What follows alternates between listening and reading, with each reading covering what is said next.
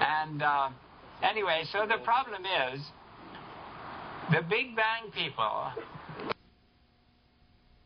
maybe more than half a dozen years ago, and on the airplane on the way down there, I was from Northern California, I was thinking, you see, that the Big Bang people take non-existence for granted. They want to get the universe out of non-existence. I don't think that's possible. I have a button here that says nothing doesn't exist.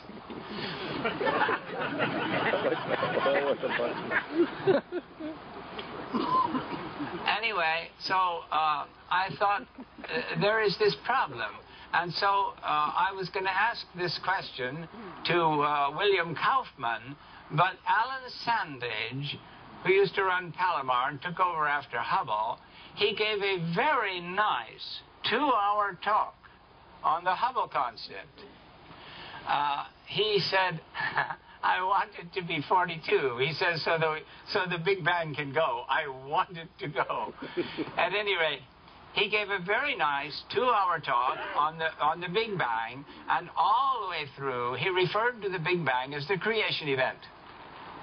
So at the end, I got up and asked, since we're now willing to talk creation event, and I wiggled my fingers like this, why must we assume that in the absence of the universe and in the absence of space and time, there would be nothing? Isn't it unwarranted? To me, it's warranted that in the absence of time, we have the absence of change. That's warranted.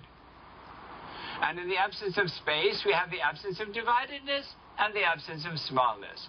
Dividedness and smallness are space problems. Change is a time problem.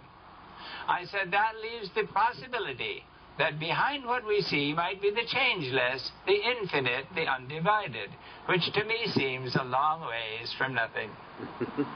That was the end of the conversation. He was not going to talk on it, and I wasn't going to hassle him. But years later, Hawking gave 3 lectures at the University of California in Berkeley. I got into the first 2. I couldn't even get into the 3rd. I couldn't get near enough to the campus to park my vehicle. When he first came out, they gave him the Wheeler Auditorium. That's 750 seats. It was filled up right away.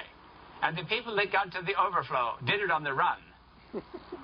The next time, they gave him a 1,200-seat auditorium, and all the others for overflow, and they were all filled up.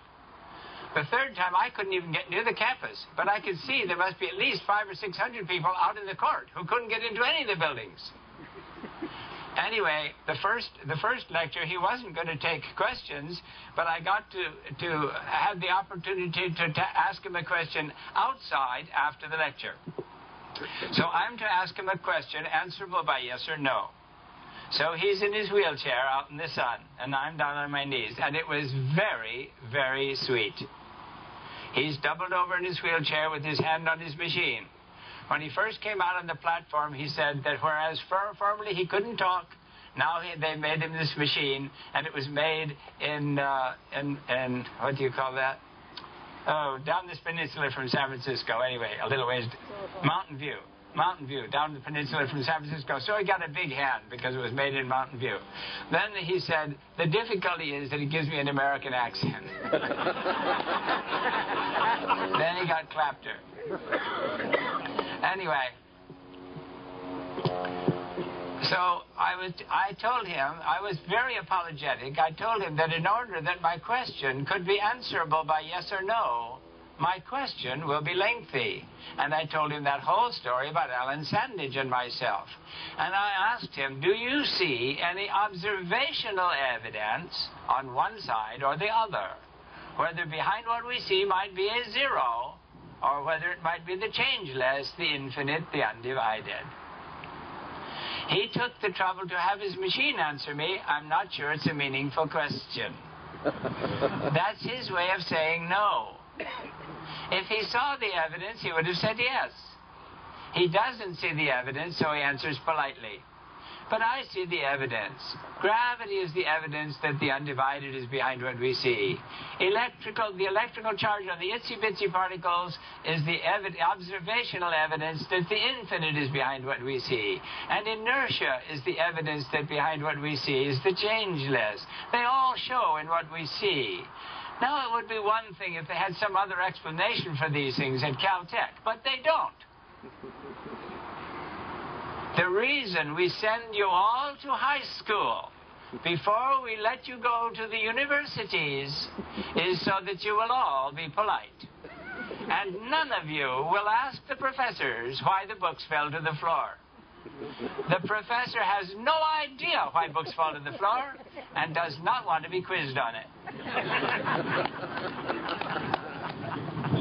Now, Richard Feynman is very careful. After telling what we do know, he tells what we don't know. That we know how matter behaves under the influence of inertia. We do not know why it shows inertia. We know how it falls in a gravitational field. We do not know why matter shows gravity. And as Einstein said, we cannot understand on theoretical grounds. We cannot comprehend on theoretical grounds why matter should appear as discrete electrical particles. Why do the itsy-bitsy particles have to be electrical? Why do the moving bicycles have to coast? And why do things have to fall? That's what I think is the changeless, the infinite, the undivided showing through. It shows in us also. We have a department of the government. You see, the changelessness shows through. Our yearning for the changeless shows through. We after peace and security. As I said, we have a department of the government. And the infinite shows through. We run after freedom. And the undivided shows through. We run after love. But you see, the genetic programming pulls the wool over our eyes and has us run after these things in ways that get the genetic programming job done. But something happened to us that didn't happen to the chimps on the beaches of Africa a long time ago. Something happened to us that didn't happen to the chimps. And that's divided our genetic programming into 3 batches. A few million years ago on the beaches of Africa, we elongated our childhood. And if you elongate your childhood, you elongate your parenthood. Okay? You can't have a long childhood without having a long parent. That's right. So we have these 3 batches of programming. We have a whole batch for being kids, a whole batch for being adult, and a whole batch for being parents. Now, the prime directives of the genetic programming are twofold. Direct a stream of negative entropy upon yourself by eating and breathing, and pass on the genetic line. These are the prime directives of the genetic programming. Keep yourself alive and well by eating and breathing, and pass on the genetic line. Now, children don't do either one. Directing a stream of negative entropy upon ourselves and on our children falls on the parenting batch. Passing on the genetic line falls on the adult batch. And neither of them falls on the kids. So you see, we have this very interesting way of looking at this world. We can see the way... Well, let me put it this way. I have a kid, he's 16 years old. He's got a few more days before he's 17. I told him a few years ago, all kids know that grown-ups are nuts. Watch it, it's going to happen to you. But we do have the opportunity, you see, and we all have the memory of it even after we get older. We all have the memory, at least to a certain extent, of how the universe looked like, how the universe looked before we got so stupid. You can laugh if you like.